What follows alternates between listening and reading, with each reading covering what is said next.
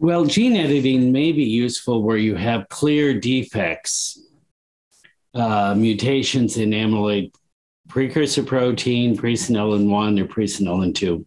And editing may have benefit there because you have something that's traceable and links to the disease.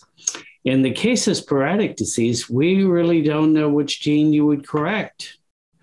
The only thing I think you could focus on right now would be to change expression levels of some key proteins, but it isn't clear what would be the outcome of it.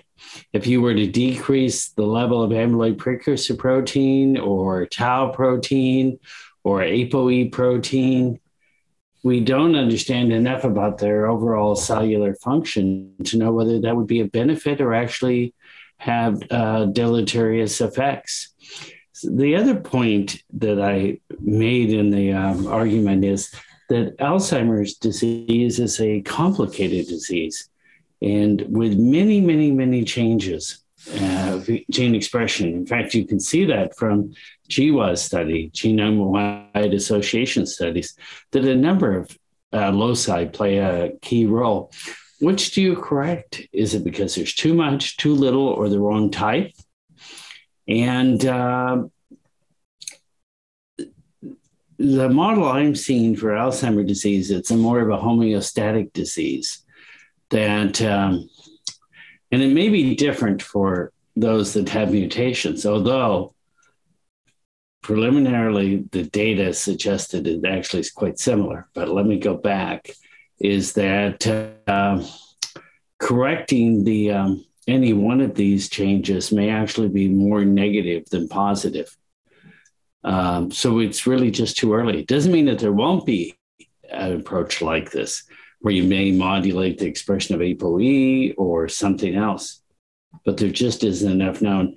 The other piece that I came into is the idea, which is actually quite established, that things that are normal and overly expressed or overly in occurrence, lowering them may actually have benefit.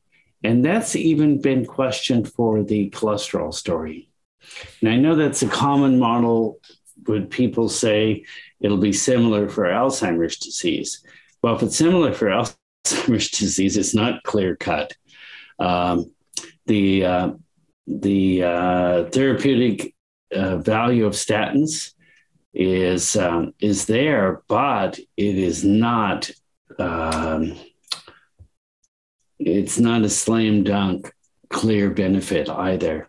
In whether they work even by lowering cholesterol, which they do, whether they're positive action to lower heart disease is also unclear.